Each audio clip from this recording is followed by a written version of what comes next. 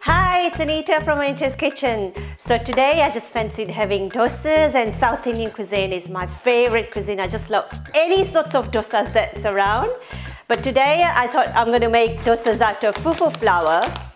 Fufu, generally it's used, I've been grown up eating it. It's made out of plantain and cassava, one of my favorite fruits and vegetables around. So, and it's very good for your heart, and it's quite delicious, and it fills you up as well.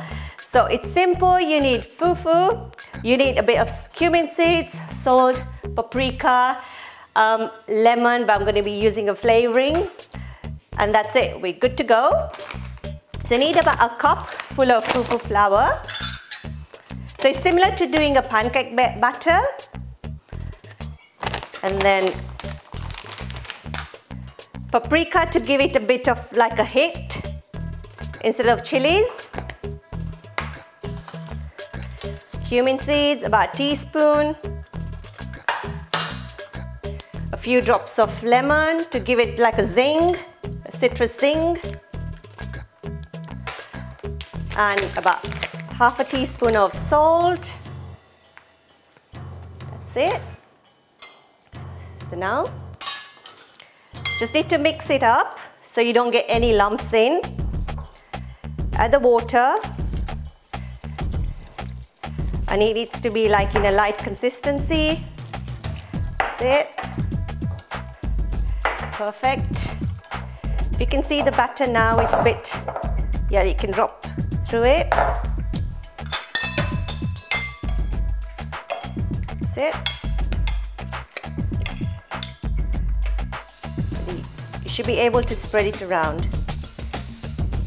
Nice and easy. There you go.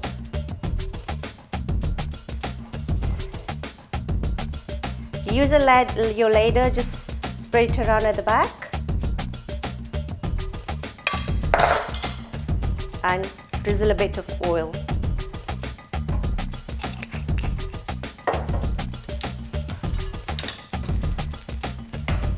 And let it cook on one side.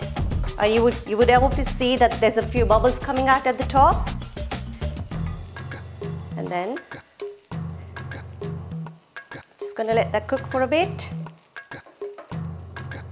Should be golden brown.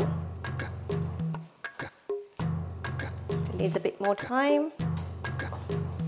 So let's move it around.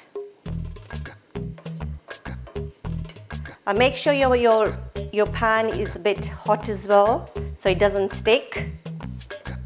So the fufu flour, usually it's used in African cooking, and it's made out of plantain and cassava. This one was made out of oats flour, so that's why it's a bit of a thicker consistency. And then gotta flip it.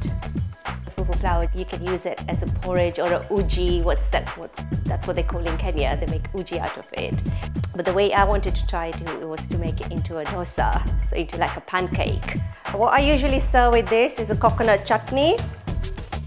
It goes really nicely with this as well. That's it, guys. Ready to serve up my fufu dosa with coconut sambal.